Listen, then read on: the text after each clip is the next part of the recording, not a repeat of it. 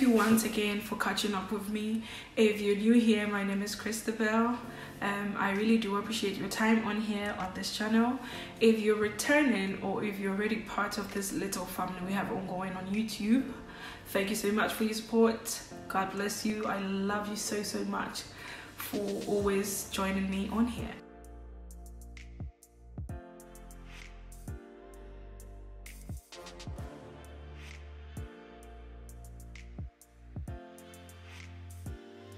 I'm gonna start off with accommodation. I'm supposed to look here with accommodation. So personally, if you ask me, I would suggest to you to go in for an apartment as compared to going in for a hotel or Airbnb, because apartments is less expensive as compared to the hotels in Accra, Ghana. And also you have your convenience. I mean, you can invite your friends over.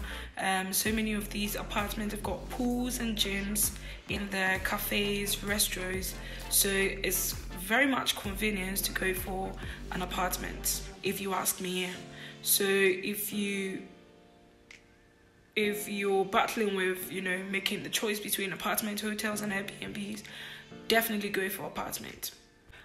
Also, the location of your apartment should also be a factor when you're making your decision, because in December in Accra always comes with like hectic traffic, and so it's more convenient if your apartment is in the center of Accra, where most of these events are going to be held.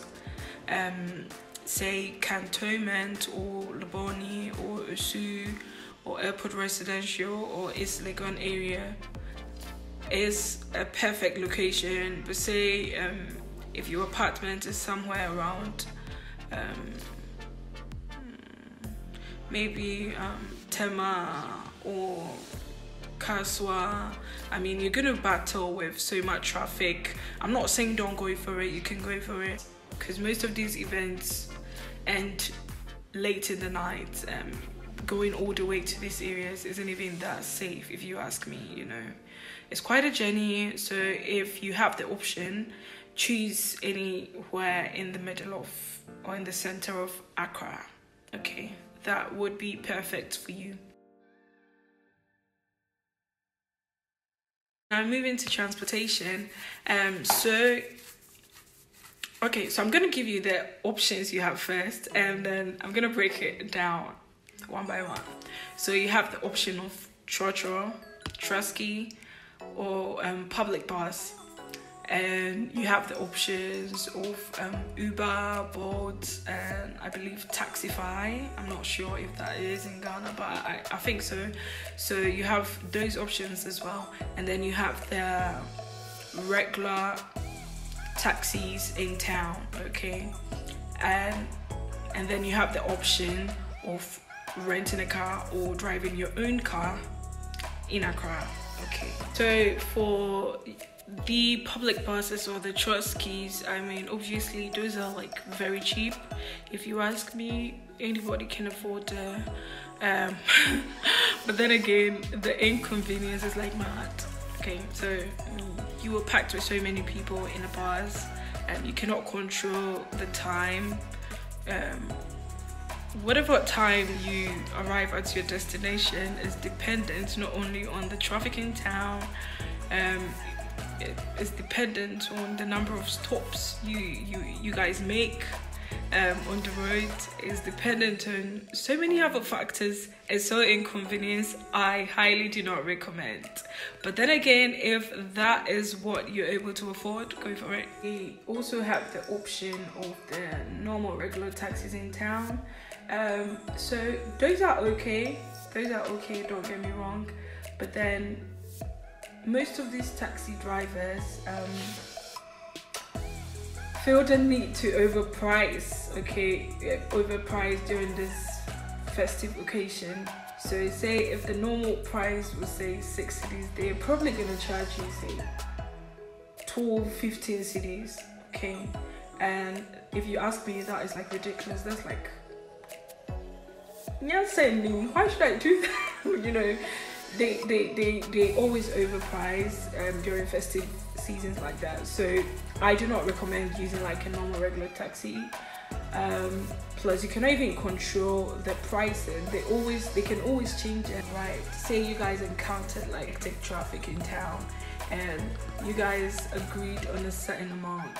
Even after you arrive at your destination, they can literally tell you have to top up because there was so much traffic in town. Like, let it make sense, man. So I highly do not recommend like the normal regular taxis in town. I don't recommend. Options of Uber, Bolt, Taxify.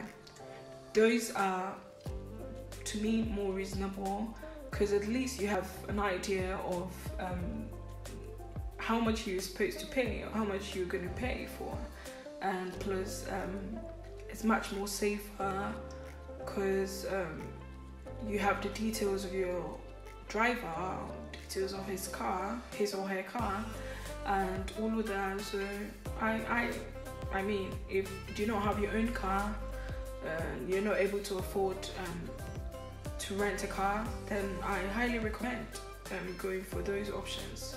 So that is much easier. You know, all you have to do is input the address, your destination address, and voila.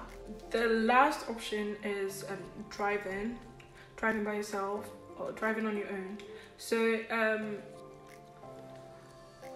if you are fortunate enough to maybe have some car back home or have a family who's willing to give you his or her car to drive around, God bless you, so good for you.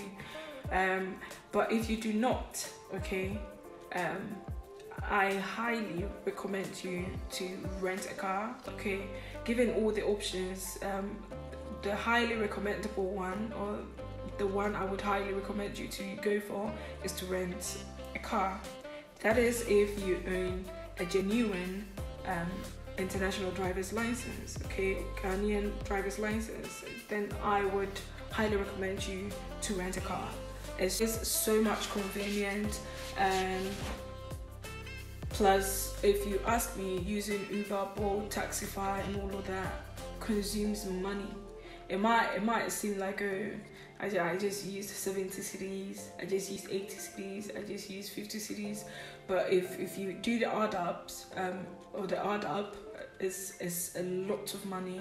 I actually have a car rental plug who literally charges 200 cities per day for like sometimes 4-wheel drives. And if you ask me, that is like mad. Like, I would rather go for that than, you know, use Uber here and there, because in a day you can spend about 300 cities using Uber, Taxify, Bolt. Because December, because the demand is definitely going to be, or obviously going to be so high, it's quite inconvenient. You have to wait for minutes or hours just to, you know, get the services of these transport companies, and that is quite inconvenient to me. So I would rather rent a car and just drive by myself. And thankfully we have GPS, so all you have to do is just put in your address and then get the direction to your destination.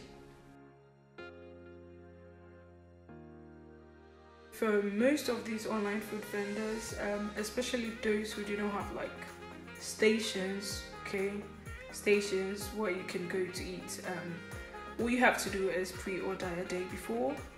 Okay, so you call them or you text them, you pre-order, and the next morning you have the food delivered to you. That is super awesome if you ask me. So you can have your jollof, your fried rice, your banku, your yam, fufu, just name it, tuzafi, just everything. Now you can find everything online. What to do is that most of these restaurants or these eateries also offer online delivery services as well. So all you have to do is just call them and have the food delivered to you.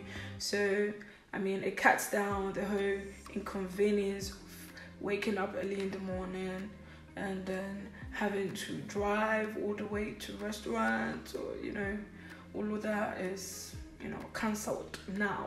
So all you have to do, pre-order or call to order the same morning, have the food delivered to you. So I highly recommend you using online food vendors. I mean, because it's very convenient. Yeah, so let's go for it.